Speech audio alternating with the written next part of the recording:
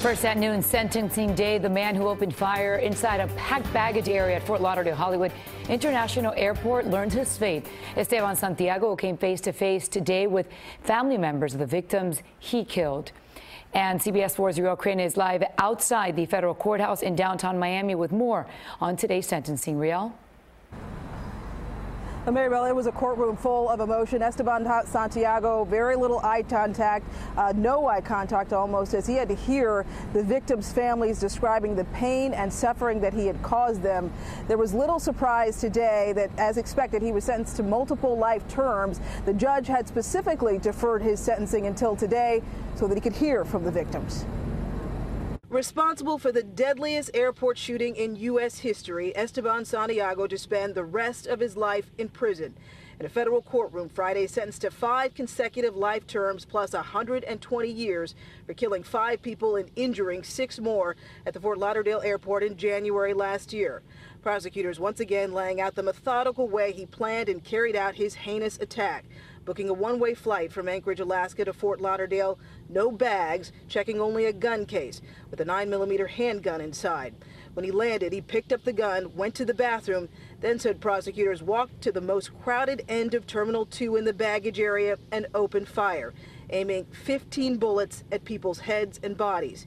Carnage that lasted for about 2 minutes. There were no cameras allowed in the courtroom. Today, the judge said, was about making Santiago hear from the families he tore apart. Edward Amsterdell injured in the attack, his wife Mary Louise Amsterdell killed there with his children. His daughter Melissa Beaucamp speaking through tears of how he destroyed a marriage of 45 years, saying, because of your poor choices, I no longer have a mother, my best friend. And from Carrie Omni, who was seriously injured in the attack, her husband Michael Omni shot in the head and killed. This: to the coward who murdered my husband and our daughter's father. We had no chance against your bullets. We had nowhere to hide. I am certain on the day you die, your soul will rot in eternal damnation for what you've done. After so many emotional statements, Santiago did not want to speak. Instead, we heard from his defense attorney, who spoke of an Iraq War veteran who suffered from severe mental illness and wanted to apologize to his victims.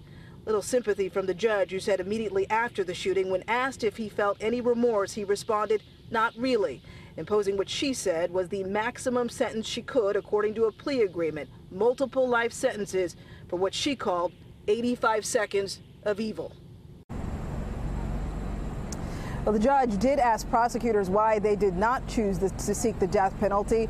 They said factors were his mental condition and his military service, and said that all of the victim families also preferred that he never get out of prison. Live in Miami, Riel Creighton, CBS 4 News.